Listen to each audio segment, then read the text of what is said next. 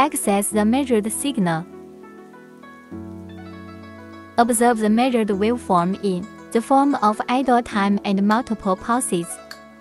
And edges can be used for stable firing. First, measure the amount of idle time T.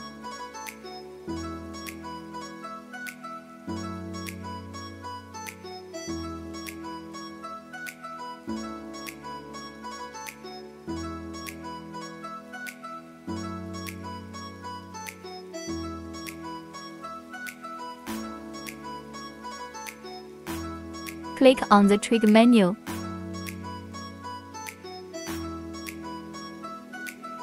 Set the trigger type to NTH8. Choose the rising edge or falling edge according to the pulse characteristics.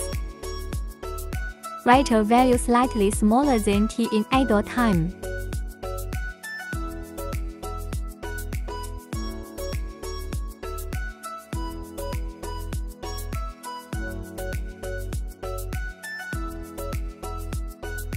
Set edge num as required. Adjust trigger level. The stable multi-edge pulse waveform can be obtained.